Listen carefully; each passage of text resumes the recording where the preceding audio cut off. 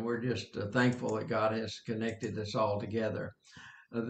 As Sherry said, the message tonight is empowered to change, and we're being transformed into the image of Christ.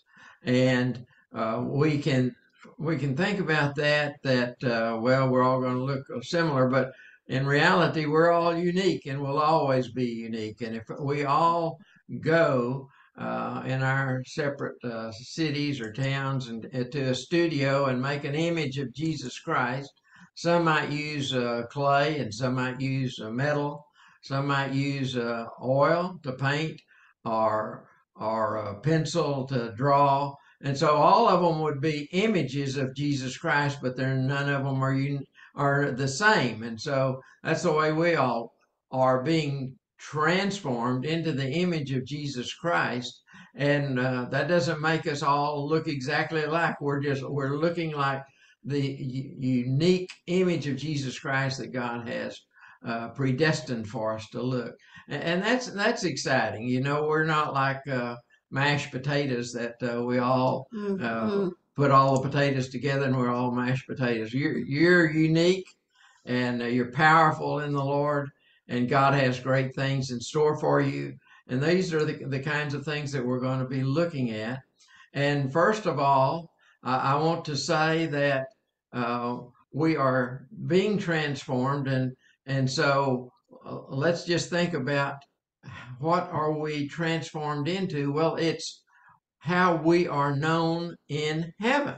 So I have just 4 points I want to cover tonight, but I believe we're going to look at some verses that we're all familiar with, but we're going to look at them in a new way. And from Revelation, I believe that God is wanting to share with us by His Spirit, and for all of us to be transformed into the unique image that we're to be destined to be transformed into. And so, how are we being? How are we known in heaven? And what's interesting, you're known one way in heaven, and heaven is on a little different scale and schedule than we are. You know, a day here is like 1,000 years there. A day there is 1,000 years here, and so things are different in heaven. And so I don't think that we are seeing exactly every year that they see us differently. We're seen in eternity the same way as God designed us to be. And the way we're going to start is we're going to look at Jeremiah, and Jeremiah 1, and this is talking specifically to him, but this can be generalized to all of us in respect that God knew us before we were born, and He formed us into His image of who He wanted us to be, the way He designed us to be. But we're going to look at Jeremiah, but remember, God shows no favoritism and no partiality. So this applies to all of us. It may not be exactly the same words that apply to you, but He knew you before you were born. So read this, Sherry, please. Okay, Jeremiah 1:5. This is out of the Amplified. Before I formed you in the womb, I knew you and approved of you as my chosen instrument. Now he's talking about you and I. He's talking about Julaine. He's talking about Nalco. He's talking about Wayne. He's talking about all of us. I knew you and approved of you as my chosen instrument. And before you were born, I consecrated you. I separated you out to myself as my own. I have appointed you. Okay. And that's for every single one of us. Amen. Hallelujah. Hallelujah. That's exciting.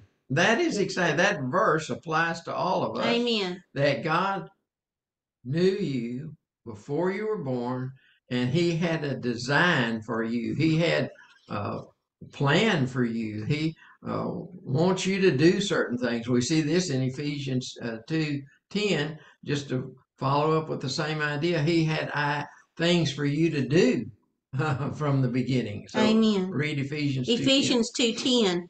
For we are His workmanship, created in Christ Jesus for good works, which God prepared beforehand so that we would walk in them. Okay, so the works have already been prepared Hallelujah. that we're going to do. Amen. They're already prepared. The who we are is already prepared, already designed, and we want to think, well, who am I, and who are you? And if I look at myself, I might think, well, the real me, the real Freddie, is a combination. It's a culmination of my experiences and my knowledge and my wisdom. But that's not who I really am. Who I really am is who God designed me to be. That is the real, true me. That is the real, true, authentic Freddie. It's the same for you. And you might think, "Oh, I'm just defined by my circumstances and by my family and by the culture, what I do, and I'm defined by all of those things." No, who you really are, the true you, the authentic you, is the one that God designed you to be. This is how you are known in eternity. How you are known in eternity is who you really are. Now, I have always. Okay, go ahead. I'm sorry. Go ahead. I've always thought, the real me is my spirit man. But that's just a generalization, and that doesn't tell me anything about it, really. The real me is my spirit man. But the real me is who God designed me to be, what He designed for me to do. It was His design. And that's who we are known in eternity. We're already there. We're already known in eternity as He has designed us to be. That is the real you, the true you. Okay, Sherry, what you want to say? I was just, a scripture came to me quickly here, and that is the Apostle Paul said, "Henceforth we know no person after the flesh." Okay.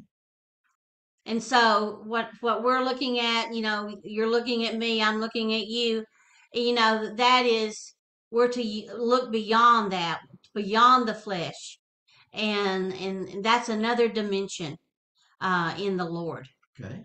And So don't let your culture define you. Don't let your family define you. Don't let your job define you.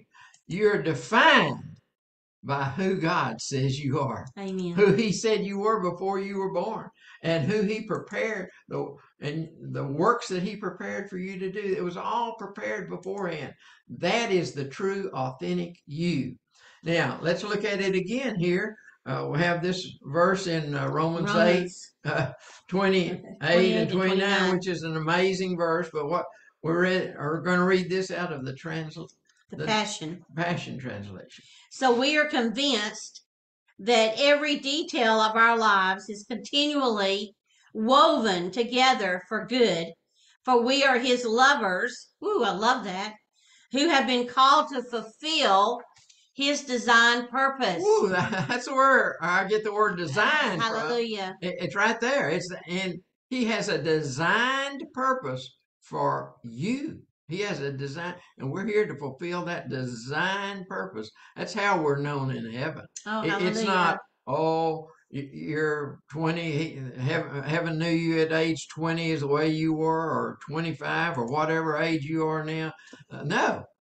You're known in eternity the way God designed you for His purposes. For He knew all about us before we were born, and He destined us from the beginning to share the likeness of His Son. Okay.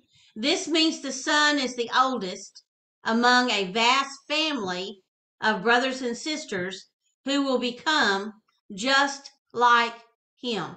Okay. Hallelujah. So we're doing a series on being transformed. And my prayer for each of you is that you'll take time during this series and to consider personal transformation, that we can all be transformed. That's what God wants. He wants us all to be transformed, to conform to the image of Jesus Christ.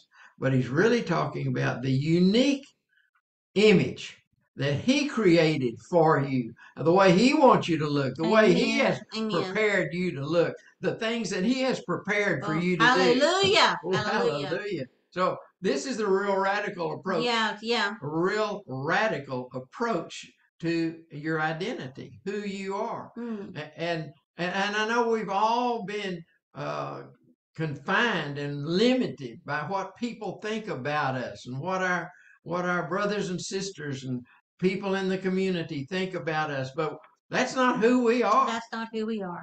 God has a design that he had in his heart for eternity. So that's who you really are. And he's your father. He's the spirit. He's the father of spirits, and you are a spirit. So yes, you are a spirit. So the real you is spirit. But the way, it's not just a general spirit, it could take on any kind of form or do anything. No, it's something that God designed you to be and to do long ago, Sometime, you know. before you were ever born, Sherry. Well, I just have something else that's come up in me, and that is people ask me all the time, well, what is my purpose? How do I find out what my purpose in life is? Well, I believe that Brother Fred has just brought that forth, and that is we are to find out what God designed us to do. Okay. What was his design for us? Okay. And we can ask him that, and he will show us that. Amen. Yeah, by the Spirit of God, he will show us what we were designed to do. And that is your purpose. Amen. That is your calling. That is your purpose. See, it takes something Yes. to activate that Amen. transformation. Amen. And that's the Amen. Amen. power of the Holy Spirit. Power of the The Holy Holy Spirit. Spirit has to speak some things into your life. That's And right. you begin to act on those things, and that transformation begins to happen. You begin to move towards who God says you are. You know, Hallelujah. God Hallelujah. Hallelujah. is oh, he loves you as you Yes. are, Yes. but Yes. he also loves you as who you are becoming. And Mm-mm. who you are becoming is who you are in eternity, who he has in his heart. Woo! Hallelujah. Hallelujah. Hallelujah. Who you are in eternity. He loves you.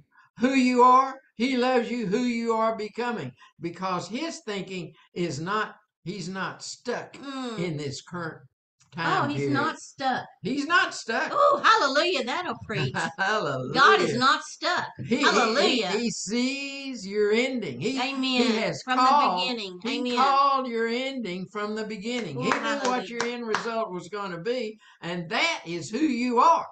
Who he says Hallelujah, you you are. are. Hallelujah. Hallelujah. And we just better get up and get moving Mhm. towards Who we are. who we are, the way God sees us. Amen. This is Amen. Amen.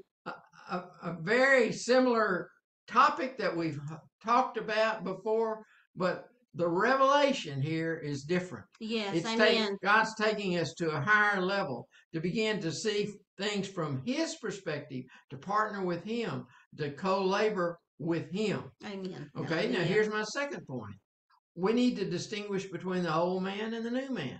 And I want to tell you a story about one of the most famous artists, most in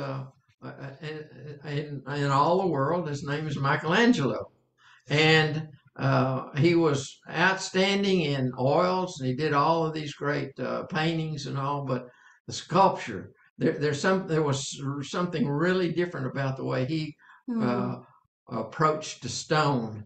And we saw it. Sherry and I were in Italy, in Florence, years ago, and we were seeing the statue of David, Michelangelo's statue of David, which is one of the most prized piece of art in the world. Hmm. It's out of a rock and out of a stone, and this stone, I want to explain how he did it, how he did this sculpture of David, which was just a young boy facing Goliath, and you can see he's got his sling, and he's about to throw a sling with a stone in it. He's facing Goliath. That's what the statue is about. And you can see his nostrils flared, and he's so intense, and he's about to sling that stone at Goliath and bring him down.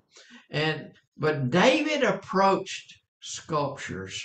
Michelangelo. I'm sorry, Michelangelo approached sculptures different than anybody else.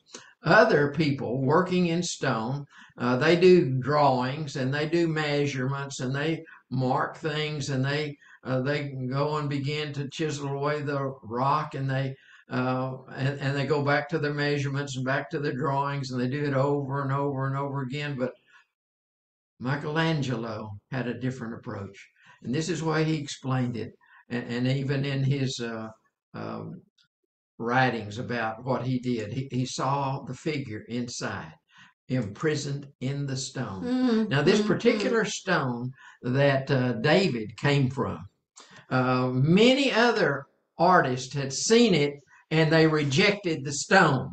They said, you just can't make anything worthwhile out of it because it had flaws in it. There were pieces missing that some of the earlier people had tried to break little pieces here and there. And nobody could come up with an image to work on in it. And so it had laid in the sand for year after year until David saw it. And he saw. No, Michelangelo. I'm sorry. David's on my mind. I apologize. And David is coming forth. He saw David coming forth out of that stone. That he was imprisoned in that stone, and he had to be released. And so he took that stone, and he never drew a picture of it. He never made a measurement of it. He just took his stone tools and started working on that and releasing the David out of the stone. Hallelujah. And that's how did he get that? He gets that from God. God, that's the way God sees it. He puts that image inside of us. You know, 1 Peter 2:5 says that we are living stones. So we're stones. So the way you look at me and you see me and the way I see you, that's the outward appearance of these living stones. But God's taking this by the Spirit of God. He's taking his chisel and his hammer, and he's beating and he's hitting and he's knocking here and he's doing that, and he's bringing forth the real you and the real me. Hallelujah. Hallelujah. The one that is on the inside of you that needs to be released out of the prison. Glory to God. Thank you, Jesus. Hallelujah. God's even releasing right now in the name of Jesus. Hallelujah. In the mighty name of Jesus, he's releasing you out of that prison, out of the stone, out of anything that has held you back and caused you to think differently about yourself. God is releasing all of that. Hallelujah. Hallelujah. Okay. So there are two verses I want you to read, and they're in Ephesians. We're going to read them out of two different translations, and it's about the old man and the new man. The old man and the new man. See, the old man is this outward stone, and all of those rough places have to be chiseled off and knocked off, so that the real you can come forth. That's the new man.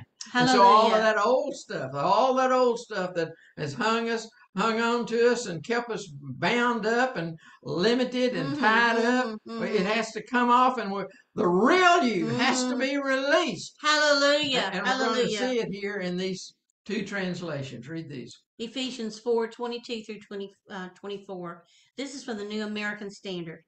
That in reference to your former way of life, you are to rid yourself of the old self, which is being corrupted in accordance with the lust of deceit, and that you are to be renewed in the spirit of your minds, and to put on the new self.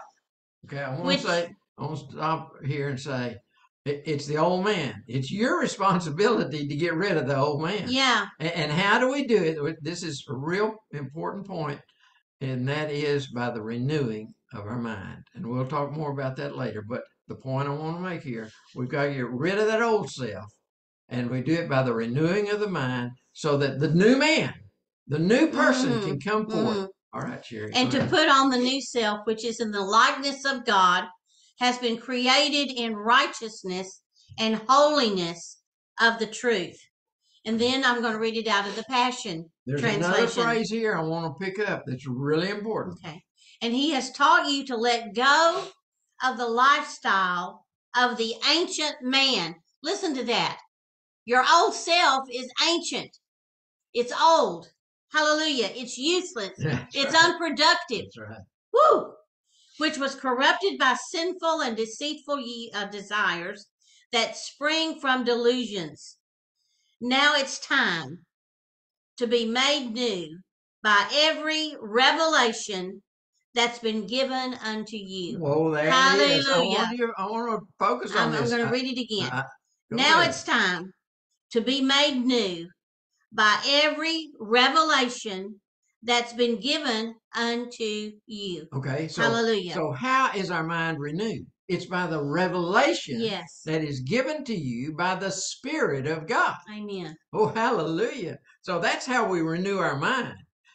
And see, just going to, let's say, a church and hearing just a blanket message, that's not revelation to you that applies to you, that relates to your identity. It's just general words and general things, and they may be good, and they may be good, and you may need to know those things. But this is talking about the revelation that is given to you about who you are. Hallelujah. That's the way your mind is renewed to the new identity, to the new man, to release the new man out of the prison that he has been in.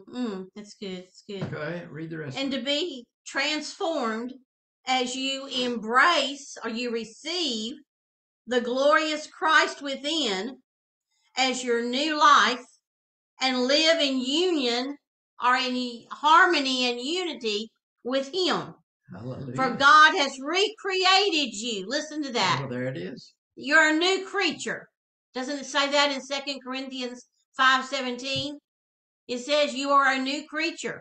Hallelujah. Old things are passed away. Behold, all things have become new. And I love the very next verse, which most people do not read, and that is, and all things are of God.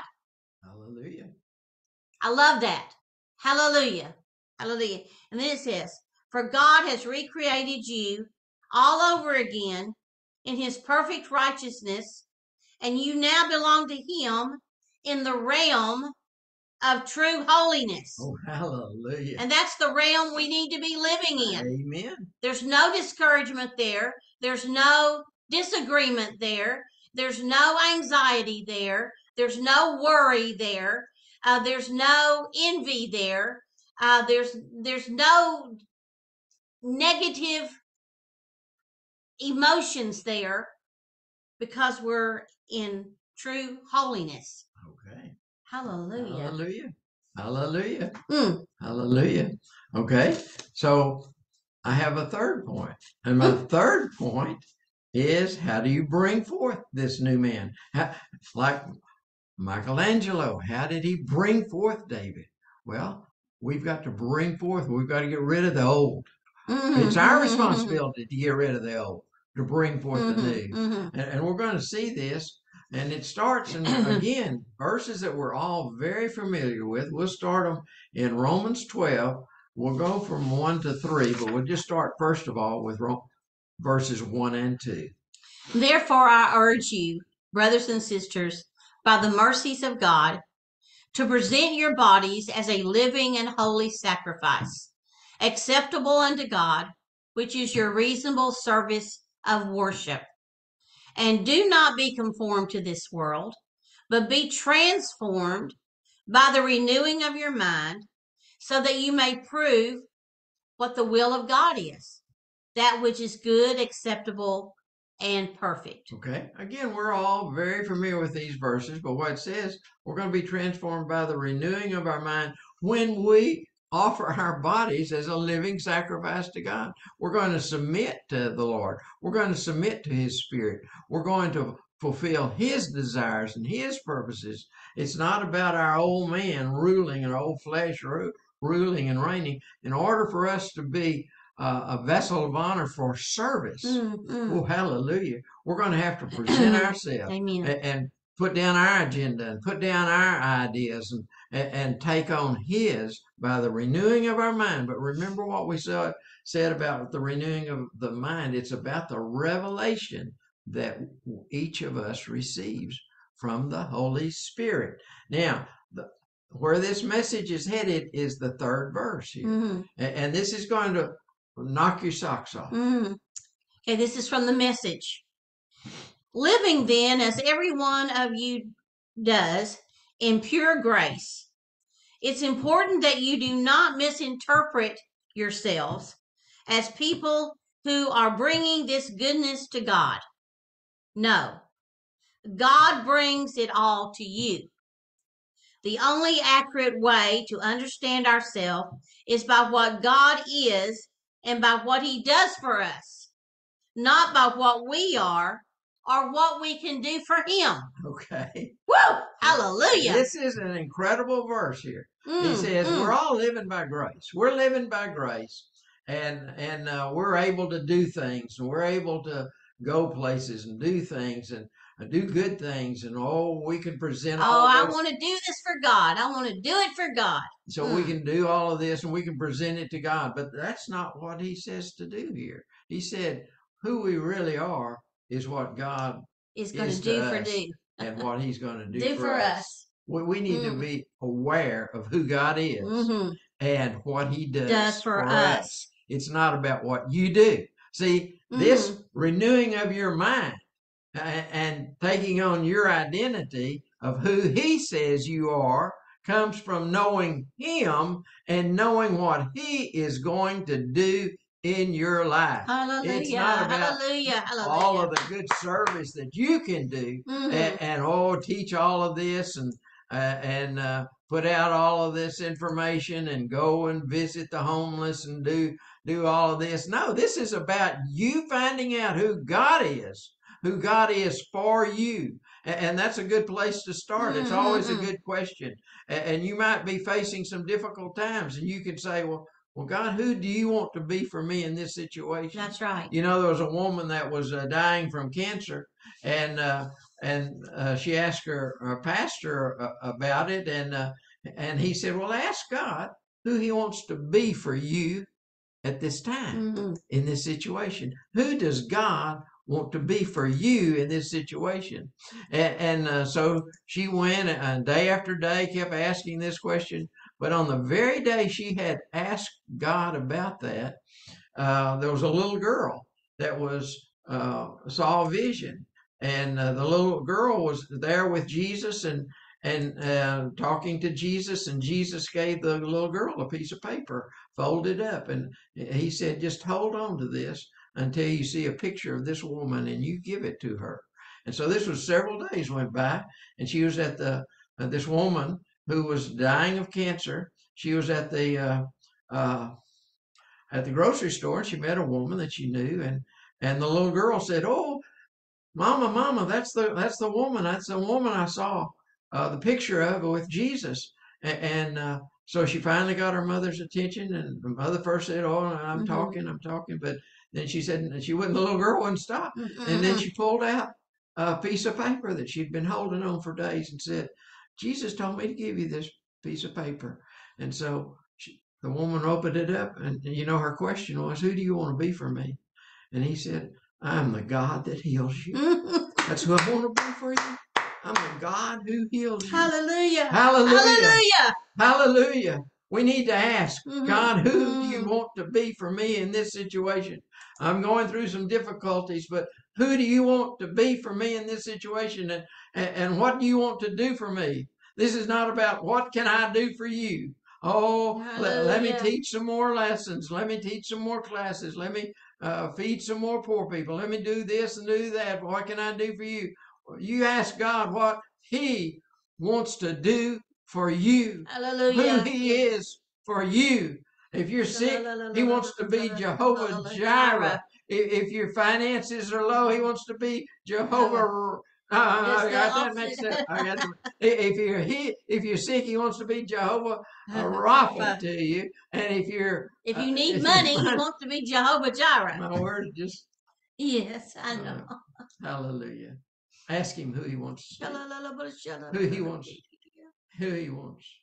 to be for you in this situation. That's what your identity is. It's who he is. If you want to know your identity, this is it. Sherry raised the issue earlier. People want to know what their identity is, what their calling is. There are two things. What their purpose is. The two things to answer that. Who is God and what does he want to do for you? So it's not about you find out, I want to find my purpose. I want to find what I'm supposed to do. You find out God, who God is, who he wants to be, and what he wants to do for you. Amen. That is your identity. Yes. You find your identity in that. Hallelujah. Hallelujah. To know God and to know him better and living in his presence. Know him, who he wants to be in your situation, and what he wants to do for you. Hallelujah. Hallelujah. Now, did we finish that verse? Oh, I think so. Okay. Now read that last part again. That's so important. The only accurate way to understand ourselves is by what God is and by what he does for us. Okay, right there. Hallelujah. You're wondering what your calling is, what your purpose is. You just look at these two issues. Amen. Who is God? Amen. Who's God for me? That's the first one. Hallelujah. And what does he want to do for me? It's not about what you can do for God. You're living by grace anyway. Amen. Hallelujah. Amen. Hallelujah. And that's my third point. My third point then. Oh, hallelujah. How to bring it forth. Now, what's the advantage? What's the advantage of following God's plan? And that's my fourth and final point. And bringing forth the new man. And bringing forth the new man. Why are we concerned about bringing forth a new man? Well, right here it is. It's summed up in John 15:7. And I read this verse out of a lot of different versions, and I know we're all familiar with it. But John 15:7, of course, talks about if you abide in me, and that's the presence of God. If you abide in me, if you're always right there in my presence, you're going to learn what your identity is, what your true identity is. And my words abide in you. Okay, but when I read this verse out of a lot of different translations, and when I read John 15:7 out of the Orthodox Jewish Bible, I got so much insight from it. So read this, please. If you remain in me. Okay, that's just like we know. And the Deuteronomy of me. The Deuteronomy of me. Deuteronomy of me remains in you. Okay. So the rabbis then, the Jewish rabbis, they see this verse a little different than you and I do. We just think, if his word, so I can have any word. I study the word, I go to school, I finish programs, I go through disciple programs, and so his word's abiding in me. But this says, and the rabbi say, if my Deuteronomy abides in you, the Deuteronomy of me. Okay, so what is Deuteronomy? Deuteronomy, the meaning of it's a second law, or it's a repeat of the law. And so, but what it really is if you look at the book of Deuteronomy, what it is. So Moses laid out the law. He had gone up on the mount with God, and he got the 10 commandments, and then he wrote, of course, Genesis, Exodus, Leviticus, and Numbers, and he had all of these laws. But Deuteronomy is the specific laws about the Jews, about the Israels operating and living in the promised land. And it talks about things that you're very familiar with, but I want you to see it got very specific for Israel, how to live in the promised land. Of course, we can glean a lot out of that ourselves, but it wasn't just general laws. Just do this and do that. No, if you're going to live in the promised land, you're going to be successful, and you're going to be effective in the promised land. Here's the specific things you need to know. You need to know Deuteronomy 28. Here's how you get the blessings. Obey the Lord. 29. 28. If you don't obey the Lord, if you're not doing what he says to do, the curses are coming. All these curses are Mm-hmm. going to come. And then then in chapter 30, I'm just kind of summarizing Deuteronomy, what the book of Deuteronomy is about. That helps us understand what he's really saying in John 15:7. And then in the 30th chapter, he says, I set before you life and death. This is the way you live successfully in the promised land, and that is you choose life. Hallelujah. Hallelujah. Choose blessings. And so there's really specific things about how the Israelites were to live in the promised land and be successful and be blessed.